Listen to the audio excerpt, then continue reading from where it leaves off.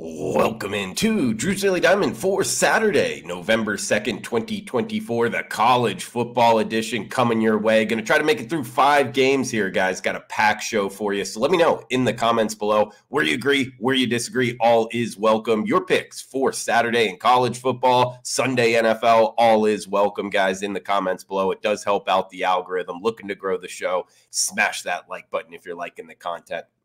We got one early kick, 2 afternoon kicks, and 2 night kicks going to try to work through here. So let's get after it. 9 a.m. Pacific, 12 noon Eastern, Syracuse, New York, 54 being the total. It's Virginia Tech at Syracuse, and the Hokies laying 4 on the highway.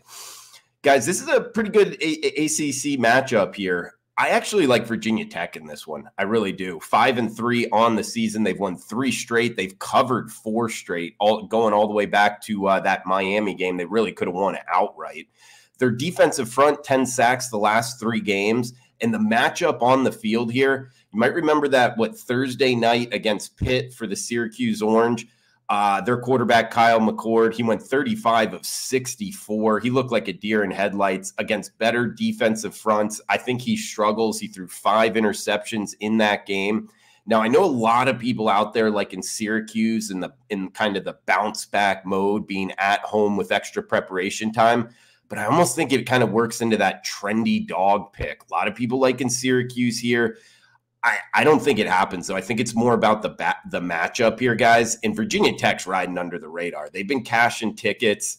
Again, Syracuse kind of struggling up front against the better defensive fronts. I think Virginia Tech takes this game in the trenches. I think they have the more talented kind of defensive front to get after Kyle McCord. So it's -4 flat here. And interesting to see, a lot of people betting Syracuse here, the ticket, the money, but that number's sticking on 4. I think there's a reason why. Let's go Virginia Tech -4 over Syracuse. Moving down the list here, 3:30 Eastern, 12:30 Pacific on ABC, the world's largest outdoor cocktail party. It's Florida and Georgia. Georgia Bulldogs -14 in the hook or -15 as the home favorite. 52 being the total. This is in Jacksonville, Florida, quote-unquote neutral site game here where the Jaguars play their home games. Guys, I like Florida plus the points. I really do. I mean, if you've been following along, I do have a season win total ticket on the Florida Gators over 5.5. This would go a long way if they could win outright, but they are catching more than 2 touchdowns in this one.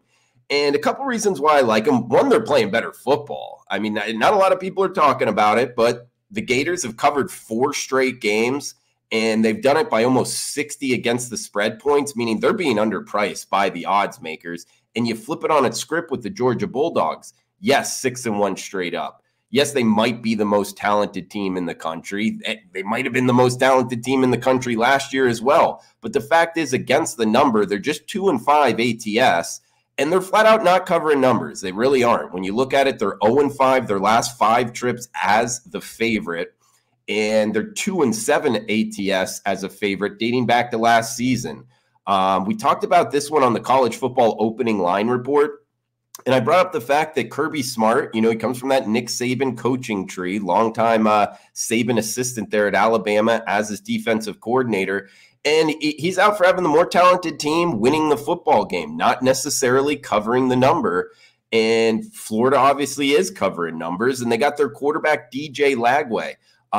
Talk about, change. He's an explosive player. He really is. He can make plays with his feet. Now, granted, he's a young kid, might make mistakes, but Graham Mertz is out. He's taking snaps, and they're covering numbers. They've hit more big plays. I mean, they had 5 passes of 40 or more yards against Kentucky. That Kentucky defense has been a good one most of this season. So, hey, if they can hit some big plays here, that back door might be open as well. We can get them as high as 15 here Friday afternoon. Let's go with the Florida Gators as the barking dog +15 against the Georgia Bulldogs in the world's largest outdoor cocktail party. Moving down the list here, 4:15 Eastern, 1:15 Pacific in Starkville, Mississippi. It's Mississippi State hosting UMass. This one on SEC Network, 60 being the total. The Bulldogs of Mississippi State -18 in the hook. Look, anytime a team is 1-7 on the season, and they're laying 18.5. It catches my eye. Like, what's going on here? This team is 0-5 in the SEC, talking about Mississippi State, but they've covered 3 of their last 4 games. Now, granted, Arkansas got after them and kind of blew them out, but before that, Mississippi State's starting to score some points, and they're playing better football overall, and they're up against UMass here, which UMass is not a very good – they haven't really been a good football program for quite some time, really ever since stepping up to Division I FBS level football. The only SEC team they played this season was Missouri. They lost that game 45-3, and they were at home. That was kind of a weird situation. This is a little bit back to normal going on the road here. Now, Mississippi State, they've played Arkansas, Texas A&M, Georgia, Texas, and Florida, their last 5 games. Now they're going to play UMass. This is a huge drop in talent level, guys. And really the reason why I like this is, yes, because of the talent drop. Yes, because 1-7 laying 18.5, that kind of catches my attention. But really the storyline here is their head coach, Jeff Lebby, he's in his first year in Starkville. And as an offensive coordinator, his last 3 stops since 2019, he was in Oklahoma, Ole Miss, and UCF. And he was number 1 in the nation in 50-plus point games as the OC, meaning he'll look to run up the score when given the opportunity. And Mississippi State, playing in the SEC, really doesn't have this opportunity left. So I know he's from offensive coordinator to now the head coach. I think that actually gives him more reins to run up the score when given the opportunity. I think this is his opportunity. The only time Mississippi State has been favored by more than 2 touchdowns, it was their first game of the season against Eastern Kentucky. They won the game 56-7. I think this could be something close to that, guys. I think this is blowout city. Mississippi State minus 18.5 over UMass. 2 games left. We got the night slate up next, 8 p.m. Eastern on ESPN2. A good one here in Waco, Texas. It's TCU and Baylor in a Lone Star State battle. Guys, we got Baylor -3, 63 in the hook being the total. Does look like a blackout in Baylor, so should be a pretty good atmosphere here. And one thing I've noticed, and I lost personally betting against Baylor on Texas Tech, I think it was 2 weeks ago. This Baylor team is pretty good. I think they're even better than their record says they are. Their quarterback, Sawyer Robinson, he has 9 touchdowns in the last 2 weeks. Baylor scored 97 points their last 2 games. So they're starting to play really good offensive football. And TCU, yes, they came from behind against Texas Tech. But when you look at their schedule, they played Utah, Houston, Kansas. There's not really good quarterback play with those 3 teams before that. And when they played SMU, who does have a good offense, they let up 66 points. Now, granted, that was a wild kind of back and forth game. Overall, guys, Baylor just ran for 345 yards. They're off of their first Big 12 home win in 2 years. I think they get this. -3 flat. I think it's a little bit short. I think Baylor's the better team. I think they're better in the trenches. Let's go Baylor -3 at home over TCU. We got 1 game left. And reminder, if you could comment below, it does help out the algorithm. Anything is welcome, where you agree, where you disagree. We do have the recap. I know you guys are on me for the recap. We went 1-1 on Wednesday, -0.1 units. We went 2-0 on Thursday, sweep of the board, college football and NFL. Now, Friday's games have not finished, so do want to be transparent with that. I don't know what the Friday recap is, but overall, going into Thursday, the last 5+ weeks, guys, Drew's Daily Diamond, 46-31. That's 60%. Given out for free here on the WagerTalk YouTube channel, 46-31 over the last 5+ weeks. Plus 11.7 units. So if you're betting $100 a game, you're up, $1,170. That's including vig. You know, in baseball, if we laid -140, that's counted in. But 60%, not a bad run here. So, hey, if you could help me out, smash that like button if you're following along, if you're profiting, and comment below, guys. As always, premium picks available, wagertalk.com, experts page, Drew Martin. You can get the rest of the calendar year. Huge discount there. Every play, college football, NFL. We got college basketball tipping off as well. So all that up and available. Drew Martin, experts page, wagertalk.com.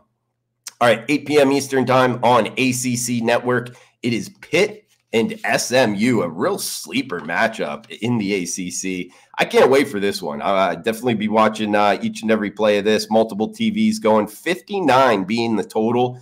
SMU -7. There was -8 out there, but now it's just 7 and a hook as the home favorite. SMU comes in 7-1 on the season. Pitt 7-0. Pitt, it's also 6-1 ATS. SMU not bad themselves, 5-3 against the spread. Eli Holstein versus Jennings, the quarterback matchup here. Now, both quarterbacks a little bit banged up, but the latest that I've read, both quarterbacks will actually play. Jennings returned against Duke, and Pitt's head coach Pat Narduzzi mentioned Holstein should be fine. Pat Narduzzi, the head coach for Pitt, is 10-2 off of a bye week. Now, granted, it's not a bye week, but like we talked with Syracuse, there is extra preparation time. They played last Thursday, so I like that with certain coaches getting extra preparation time and then having good results.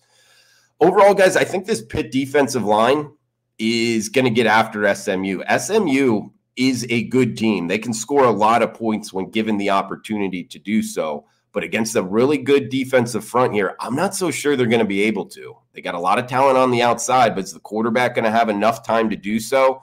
This Pitt defense is for real, guys. I think they're going to go on the road here, catching more than a touchdown.